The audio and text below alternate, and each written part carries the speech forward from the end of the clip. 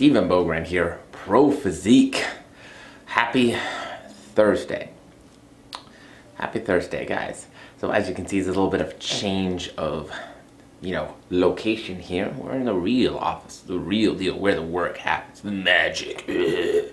Because I officially have a house guest this week. And so other coach Tyler Weeb is staying with me this week. And so I am getting out of my guest room / YouTube studio and allowing him to have that and do some sleepy time stuff. But today I want to talk about something. I made an Instagram post on it earlier, so if you follow me on Instagram, you already kind of know what's happening. It's self-care. Self-care is what I want to talk about today, because I think that there are a lot of misconceptions about it. There's a lot of things that people, fail to realize, and there's a lot of things that people just outright ignore in terms of self-care and making sure that we as human beings and individuals are okay, and that we're doing the right things to set ourselves up for success. And so I think the big thing to start with, what are some of the misconceptions? I think a lot of people, they think self-care is, taking a hot bath or a bubble bath or using bath bombs, a lot of bath things apparently, I think. Bath salts. I don't think that's it, but yeah. Going out, getting a manicure, getting a pedicure, going to the movie, like taking ourselves out for a meal. And I agree, those can be forms of self-care, right?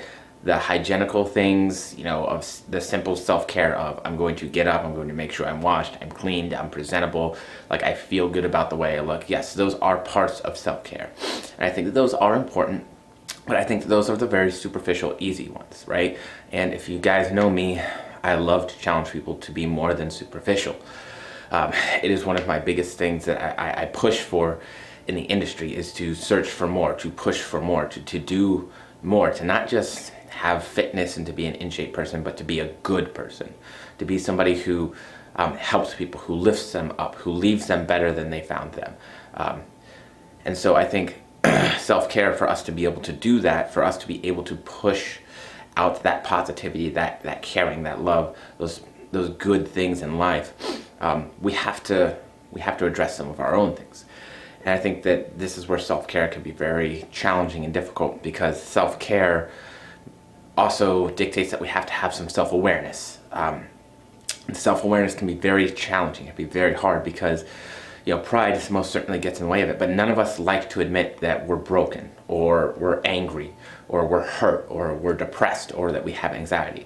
We all like to have this idea that we're okay, that we can maybe do it on our own, that we don't need help, that that we're functional. And it's not that we're not functional, and it's not that we're not okay, and it's not that we don't still have value, but it's important that I'm honest with myself and saying, Steven, you got some shit you need to fix, dude. You have some places that you need to improve upon. There's some things that you need to handle if you really truly want to continue being better.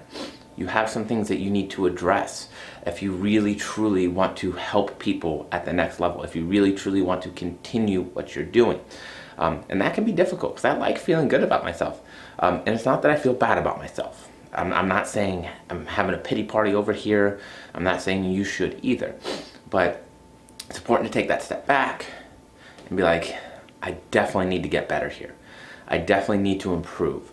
It's not that I'm not good enough. It's not that I'm not worthy of love or relationships or friendships or any of this other stuff. But I need to improve. I need to get better. Because the things that I'm doing are either, maybe they're hurting the people that I care about. Maybe they're hurting myself, right? Obviously I care about myself, so I guess I fall into that category. But maybe it's holding myself back from what I truly want, from that next level. And being able to be realistic and honest with myself in those very difficult times, it's important. It's important if I truly want growth. And so bodybuilding is all about growth, right? It's all about prospering over time. It's all about making progress as we go forward.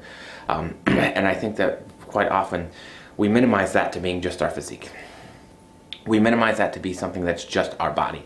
And does that provide benefit? Yes, absolutely. Do we get some mental growth from that? Yes, absolutely. But bodybuilding, physique sports, they can be extremely selfish.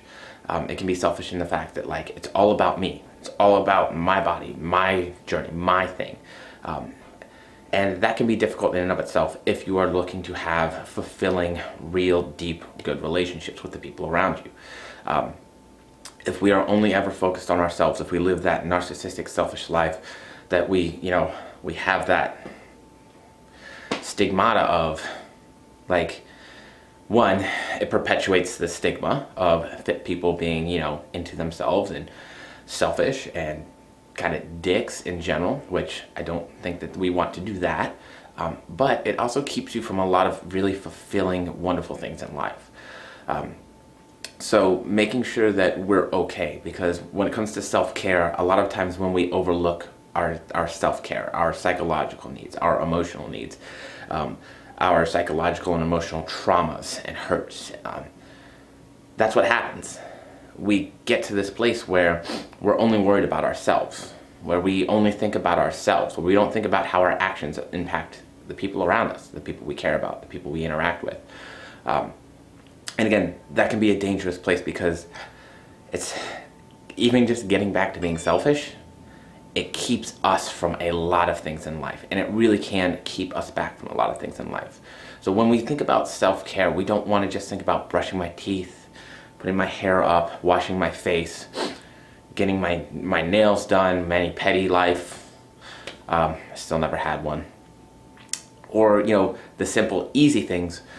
We also want to think about the hard things. We want to think about the things that we haven't dealt with in life, the things that maybe we need to go see somebody to help us through, the things that we have going on, and sometimes, like, it's chemical reactions, right? Maybe we need to see somebody to help us through, to help us cope, to help us deal, to help us find a way, right? We want to make sure that we're not only getting that superficial top layer, but that we're digging deep down to really care about ourselves. Because at the end of the day, nothing in our lives works if we don't, right? And it's not even just like, hey, yes, we have to work to make things better. Yes, we have to work to get there.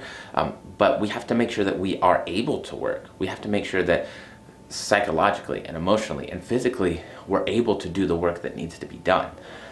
And none of that happens if we don't make sure that we are taking care of not only our superficial and our outside body, but the things inside that are going on as well. So I'm going to leave it right there, guys. Y'all have a great day, and I hope to talk to you soon.